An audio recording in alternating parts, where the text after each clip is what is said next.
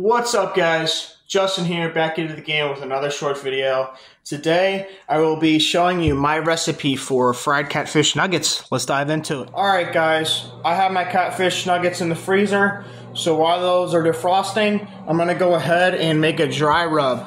So before, I always put the catfish and the egg wash and the breadcrumbs and flour.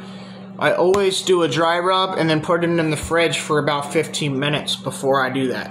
So I have about a pound of catfish. Excuse me.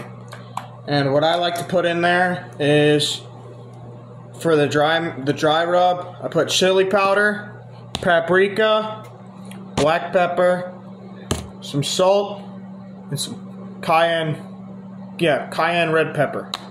Always put that stuff in there. I put about the same amount of everything in there, so I'm about to make it easier on myself and everybody else. I got about a tablespoon. I got 1 full tablespoon here. I usually put about a half of, probably about to do a half of cayenne pepper. Paprika, I put about a tablespoon in there. This is just about a guesstimate of what I usually do. Take the defrost out of the thing. Chili powder, we do the same thing. Put about a tablespoon in there. Alrighty guys, so for the egg wash, you want to go ahead and crack your eggs open. Like so. This time, like I said, I have about half a pound right now that I'm making. So I put 2 eggs in there, put a splash of milk, whisk that together, and then for your flour mixture, I go ahead and use, obviously, all-purpose flour and breadcrumbs. Let's see which ones I got here. I got these Italian-style breadcrumbs. Went ahead and got them a giant. Go ahead and throw those in there. Alright guys, so with your pan, you want to get a deeper pan. Go ahead and turn it on. Go ahead and turn on your gas or electric or whatever the hell you got. Excuse my French. And I've got light olive oil. You can use peanut oil. You can use anything that's meant for frying. Canola oil I think even works. I usually use peanut oil or olive oil.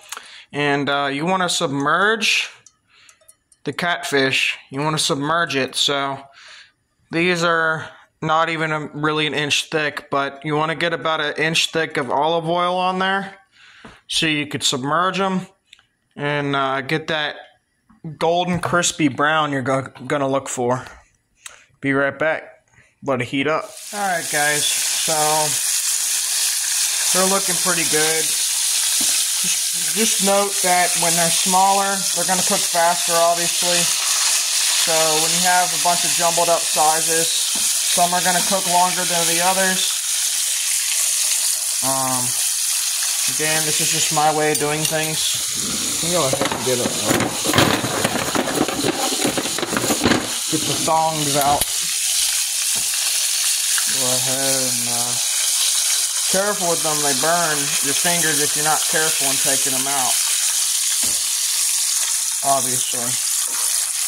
Alright guys, so I'm going to cut it off here.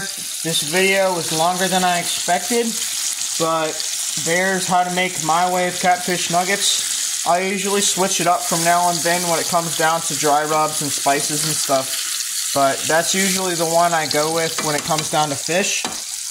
And I hope everyone is enjoying the content so far. Figured I'd do something a little different. And please like, comment, subscribe. We'll see you next time. Peace out.